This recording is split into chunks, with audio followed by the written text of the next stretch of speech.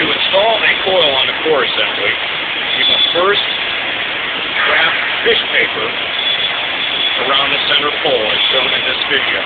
Fish paper is just basically a thick paper. Then the coil washer, let's see what that looks like. That's made of cork. It's about an 1/8-inch thick. It's of a hard material. That gets put on over the fish paper.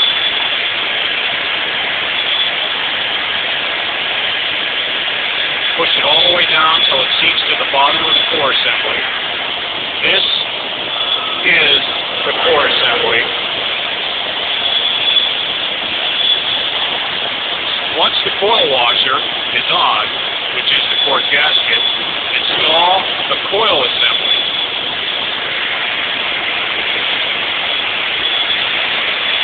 Now the coil assembly should slide on very easily, and there should be a gap around the whole coil. Notice how he can move it a little bit back and forth. The gap should be even. Center the coil. There should be an even gap here, an even gap here. Center the coil. The next step is to, first I want to show you the coil lug. This is the coil lug. This is the core lug.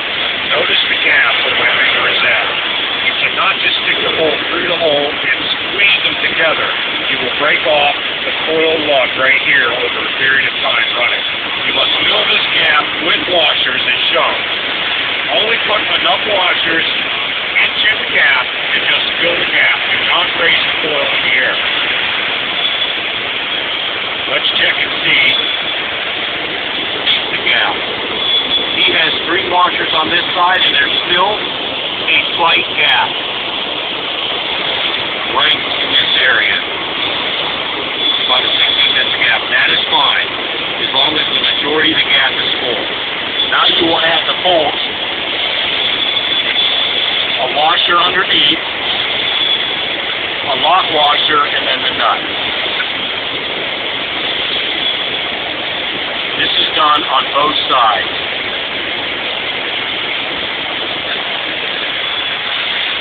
On this side, the same procedure needs to be done. Notice the gap right here. This gap is quite a bit wider than the gap on the other side. This may take 5 washers.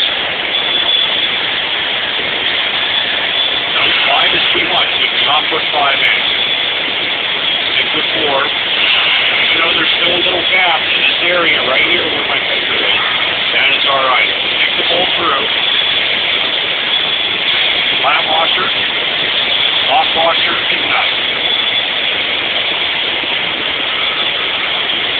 Tighten each bolt up evenly, going back and forth until the coil is tight.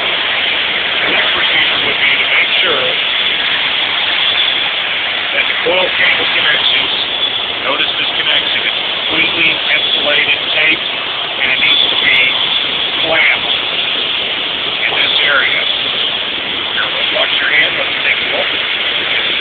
Shine your light right there. You need a little clamp here, an insulated clamp mounted into that hole. This will hold the coil cable in place without vibration. The ground strap also gets mounted to, where there is a hole there that I don't know if you can see.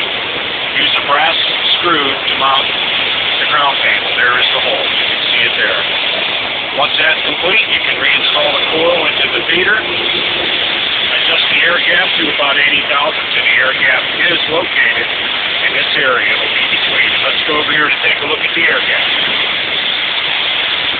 After the coil is installed, if we can get a pair of feeler gauges, you will see an air gap right here and right here. There's also one in the center, but it's a machine surface. We're only going to check the air gap here.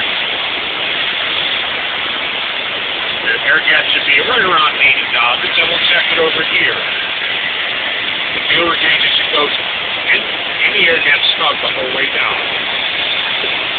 Snug up your four clamping bolts. The procedure is now complete. You can now run your unit.